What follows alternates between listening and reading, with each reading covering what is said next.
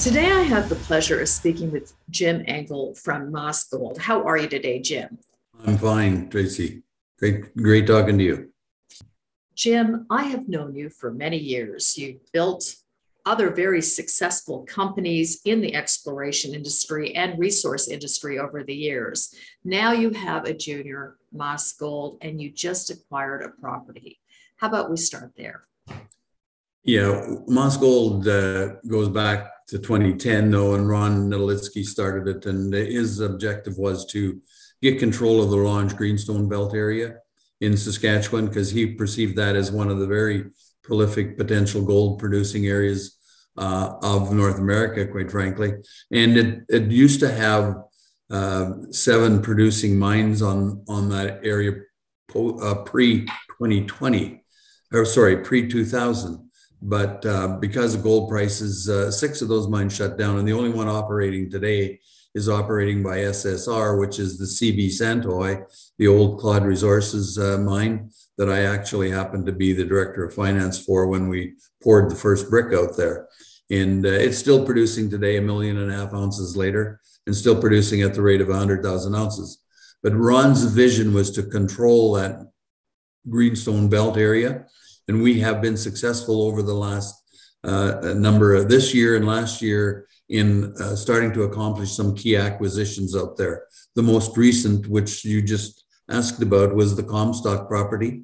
And that is an excellent property that is fits right in with our hub and spoke model with our North Lake project, as well as our other recent acquisition, the former producing Contact Lake mine that used to be operated by Cameco Resources and back in 1992 to 95.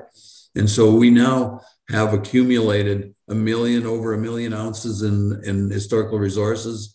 And our target this year is to reach 1.5 million. And we know that at present has historical resources of over 3 million ounces. And so we've got a couple more acquisitions that we would like to do, but we're well on our way to adding ounces to our portfolio at a very low cost. So if I understand you properly, this can be a near-term producer. Is that correct? It's got potential to be a near-term producer with an acquisition or two, yes. So Jim, now I'm going to put you on the spot. With the successful career that you've had, why do this again? Why do this? I mean, you have prominent roles in the community, board positions being offered to you daily. Why do this now? I'm certain that investors out there are going to go, okay, we have a very successful entrepreneur, CEO. Why are you doing this? I had an opportunity to join the Ron Nedlitsky team, and I've always admired Ron, who is a mining Hall of Famer and responsible for the Eskay Creek discoveries and Snip and several more. And just to have one more rodeo with a guy like Ron was well worth it. Plus my experience in the area and former history with some of those properties that are there. Ron felt we were a good fit, and I just wanted to have one more rodeo with a guy like him. Well, Jim, thank you so much for your time. As always, it's a pleasure, and we're looking forward to ongoing results from your drilling. Thank you.